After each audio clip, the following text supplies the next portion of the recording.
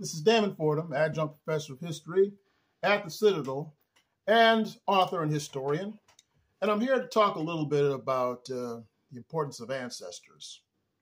Malcolm X, when he gave a speech in Los Angeles in 1962, said that you could never do anything unless you thought you did anything.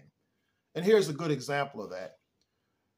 In my recent tour of Africa, one of the people who I met there on both this trip and my last was a young lady who I'm proud to call my Wolof sister.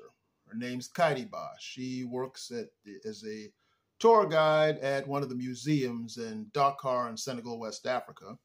And she also studies at the University of Dakar. And she's a very sweet young lady.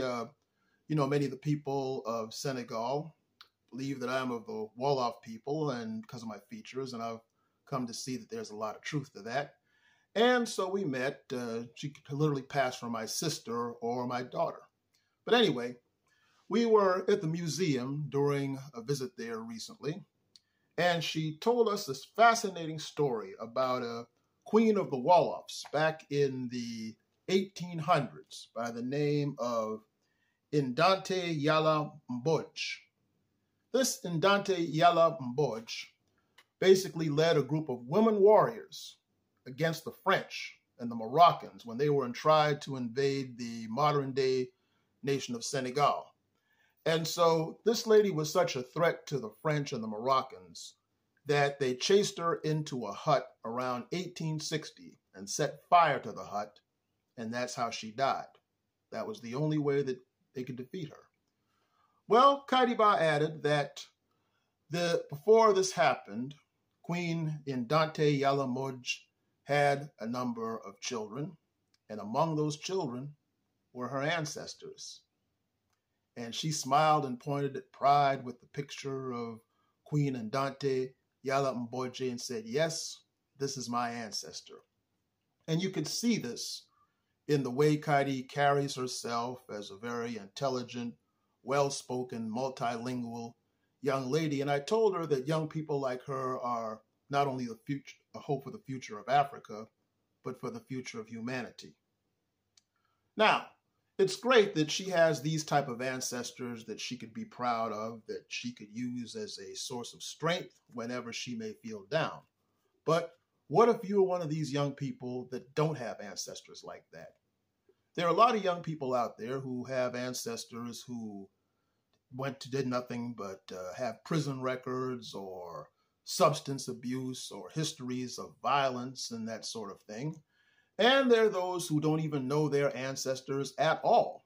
I was adopted. I didn't know about anything about my ancestors until I was 35 years old. So what can you do if you're in that type of situation that you have nobody in your family background that you could look back on and be proud? Here's the answer to that. The great educator, Booker T. Washington, born in slavery. He knew nothing about his ancestry because, he was in slavery and all of that.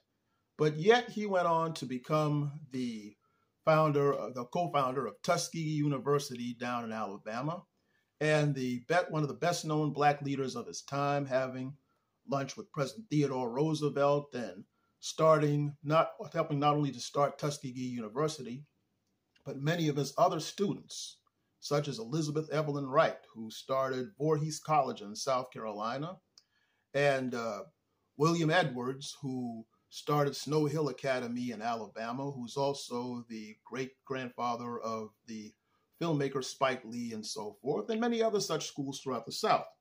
Well, Booker T. Washington had this to say about growing up and not knowing anything about his ancestry. He said these words, "Years ago I resolved that because I had no ancestry myself, I would leave a record of which my children would be proud and which might encourage them to higher effort."